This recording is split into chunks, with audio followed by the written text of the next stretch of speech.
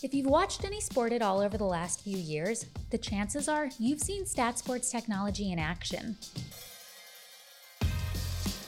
These vests, the little pods on rugby players' backs, coaches poring over iPads from the bench, it's all part of a data-driven digital transformation in the world of sport that has changed the way teams prepare for games, adapt on the pitch, and rehabilitate after.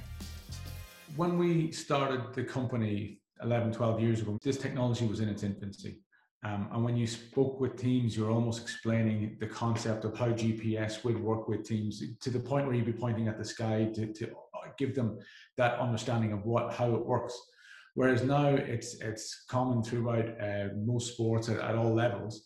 And it's now about being able to get the maximum from it. So it's not about using technology for the sake of it. It's about using the best technology, the most accurate, and then being able to make it user-friendly and informative.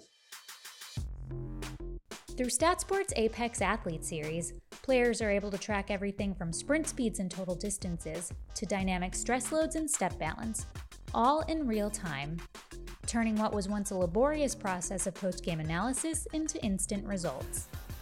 Time is a really precious commodity, especially in elite level sport.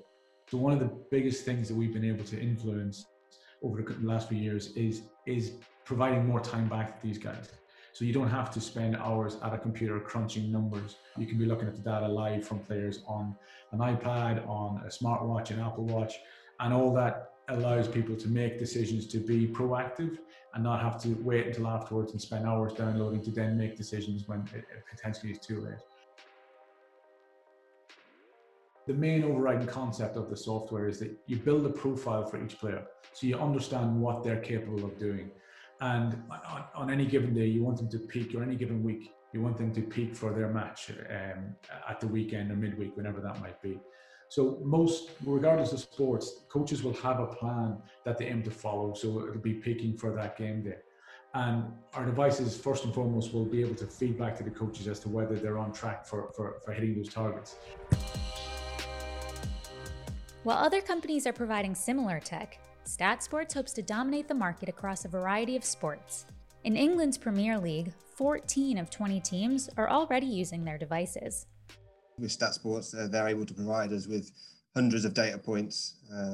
The key information is that you have to understand each individual is different. So whether you're Alex Lacazette or Pierre-Emerick Aubameyang, you play very similar positions, but your athletic profile is completely different. For instance, there might be a certain aspect we're trying to hit because of different games that they've played, what they're going to be going into. So for instance, if it's the end of pre-season or we're coming into a heavy fixture congestion like the Christmas period, we'll tailor the deeds for that individual player.